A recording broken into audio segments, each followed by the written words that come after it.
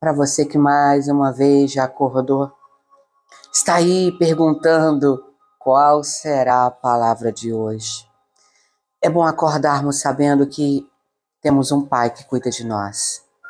Um Pai que olha para as nossas vidas, independente do local onde nós estivermos, independente da situação, Ele continua se importando com a gente. Sabe, o Senhor diz essa manhã: por que procuras conforto em outros lugares? Se tu sabes que é somente aos meus pés que tu tens resposta de vida eterna. Busca a mim de todo o seu coração.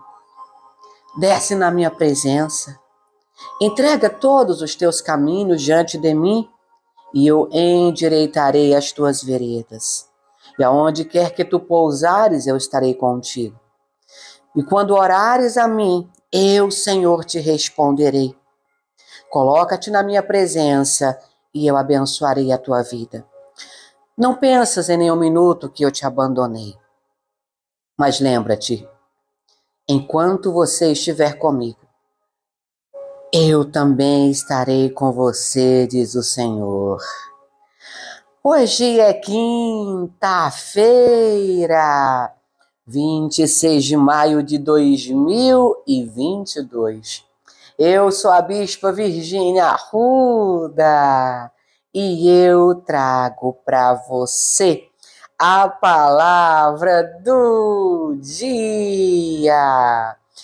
E hoje, 17 horas, eu convido você para me assistir através do meu Instagram em uma entrevista maravilhosa com o Bispo Eduardo Bravo, na Rádio FM 105.9 e também no YouTube da Unigrejas. Eu espero você lá, vai ser muito bom.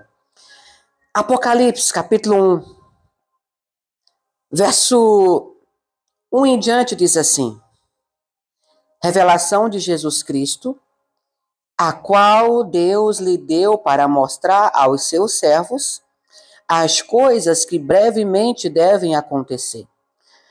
E pelo seu anjo as enviou, as notificou a João, seu servo, o qual testificou da palavra de Deus e do testemunho de Jesus Cristo e de tudo que tem visto. Bem-aventurado aquele que lê e os que ouvem as palavras desta profecia e guardam as coisas que nela estão escritas, porque o tempo está próximo. João, as 7 igrejas que estão na Ásia, graça e paz seja convosco da parte daquele que é, que era e que há de vir, e da dos 7 espíritos que estão diante do seu trono, e da parte de Jesus Cristo, que é a fiel testemunha, o primogênito dos mortos, o príncipe dos reis da terra, aquele que nos ama e em seu sangue nos lavou dos nossos pecados, e nos fez reis e sacerdotes para Deus e seu Pai. A ele glória e poder para todos sempre. Amém. Eis que vem com as nuvens, e todo olho verá, até mesmo os que os transpassaram, e todas as tribos da terra se lamentarão sobre ele. Sim, amém. Eu sou o Alfa e o Ômega, o princípio e o fim, diz o Senhor que é, e que era, e que há de vir, o Todo-Poderoso. Você com certeza já ouviu falar sobre as revelações dadas a João na ilha de Patmos. João, ele é levado ali pelo Espírito Santo para que o nosso Deus falasse com ele. E ele recebesse profecias, mensagens referentes às 7 igrejas da Ásia. Então hoje, eu quero entrar nesse assunto com você. E a partir de hoje nós vamos estudar esse tema, as 7 profecias, as 7 igrejas da Ásia. Como Deus fez isso? Deus queria manifestar ao seu povo a sua glória. Em algumas partes, aqui em Apocalipse, nós vamos ver que o Senhor elogia algumas igrejas e chama a atenção de outras. Deus podia simplesmente ter somente exterminado aquelas igrejas, as que falhavam com a palavra, mas o Senhor envia profecias, cartas através de João, advertindo que elas deveriam se corrigir. E ele disse para João, João, diz para as 7 igrejas, que a graça e a paz seja convosco da parte daquele que era, que é e que há de vir. Quem é esse? O nosso Rei da Glória. Ele é o Alfa, o Ômega, o princípio e o fim. Aquele que é, aquele que era e o que há de vir, o Todo-Poderoso. O nome dele é Cordeiro de Deus, que tira o pecado do mundo. Jesus imaculado que veio à terra e morreu por mim e por você. Dentro dessas profecias, as 7 igrejas da Ásia, você vai aprender comigo nos próximos dias a como ser um cristão fiel diante do Senhor. Você sabe, muitas pessoas hoje dizem, eu sou crente. A palavra crente significa aquele que crê. E a própria Bíblia vai dizer que até os demônios creem que estremecem, mas não obedecem.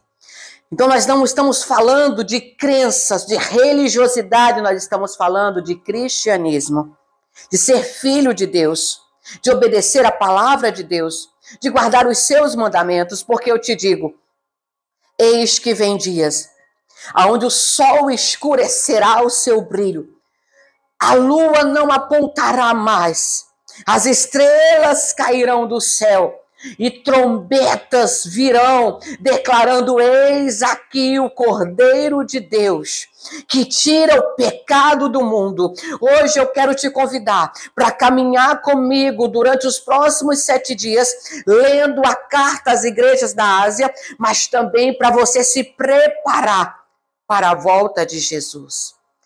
Quando nós olhamos de uma a outra extremidade da terra, nós vemos guerras, adversidades, divisões, homens matando homens, nação contra nação, filho contra pai, pai contra filho.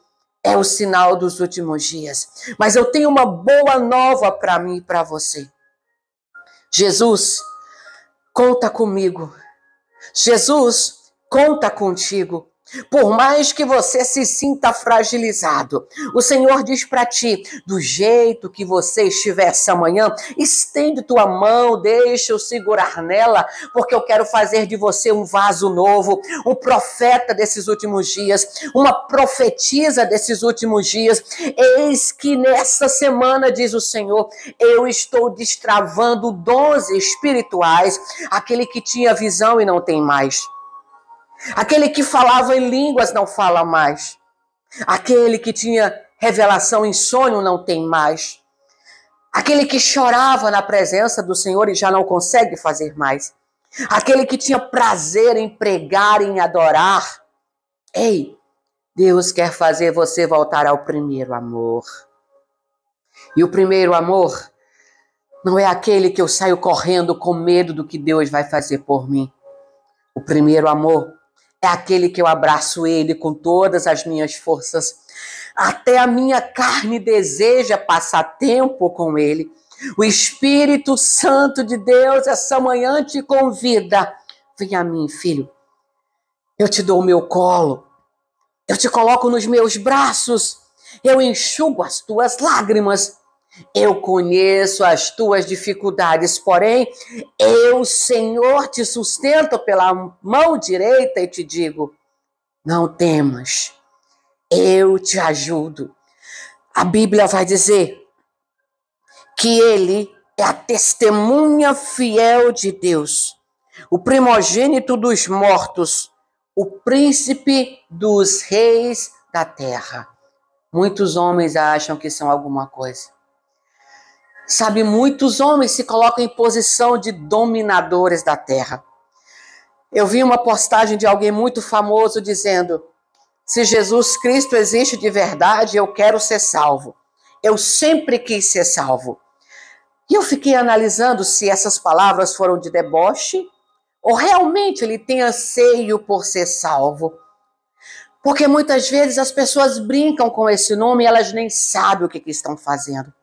Jesus é o príncipe acima de qualquer príncipe na terra. Ele é rei acima de qualquer rei. E todo aquele que tentar se posicionar acima dele, a gente já sabe o que acontece. Jesus não divide a sua glória com ninguém. Ele é o alfa, o começo de tudo. Ele é o ômega, o fim de tudo. E João vai dizer, aquele que é o que? Rei. Aquele que era, ele era o que? Tudo. Aquele que há de vir, ele continua sendo. Ele foi ontem, ele é hoje, ele será amanhã, e o poder dele não muda. Quando João declara assim, eis que vem com as nuvens, e todo o olho o verá. Você já imaginou essa cena? Nós, olhando para os céus, aquela luz impactante, é Jesus que vem aí. A Bíblia diz que ele vem rodeado de anjos, tocando trombetas e declarando só o Senhor é Deus. Você tem se preparado para a volta do Mestre? Você está preparado, ovelha, para ver face a face o seu pastor? Ele diz para você, estou voltando, endireita as tuas veredas. Quero eu te usar na terra como meu atalaia, como boca profética nos últimos dias. Mas eu não uso medrosos, covardes, ansiosos. Então que nessa manhã o Espírito Santo de Deus possa soprar no teu ser.